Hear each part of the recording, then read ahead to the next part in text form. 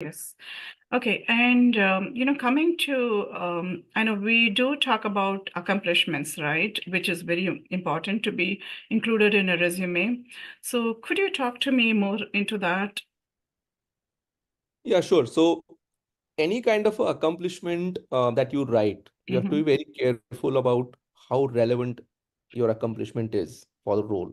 Mm-hmm. So for tech jobs, if you mention something which is well known in the industry, like ICPC or any other ACM related event, which is well known within the tech community, that really helps. Like Mm-hmm. anything which is, intra college or intra university, which nobody else knows outside your Mm-hmm. college, I would not consider showcasing that, because that doesn't really tell me anything.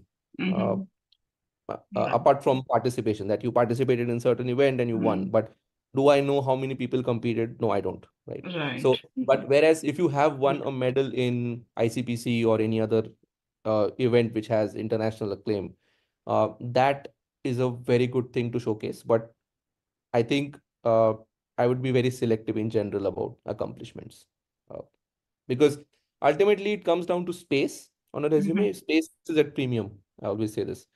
Uh, like even if you include a couple of sentences on your achievement section, do they really, like, is it really the best use of space on your resume? You could have highlighted a few more technical skills Mm-hmm. instead of doing that. So uh, I think it's about what value is your Mm-hmm. accomplishment bringing to the process. It's not, I mean, I'm not saying that your accomplishments are nothing, or Yeah. it's not really valuable. But I Mm-hmm. think the question that we need to answer is it valuable for the role or your resume? Right. So thanks for going so much in detail and try to keep it relevant and, to the role, yeah, that you're applying, and so that it is a value addition to your Mhm. experience. Yes. So, okay, what about certifications?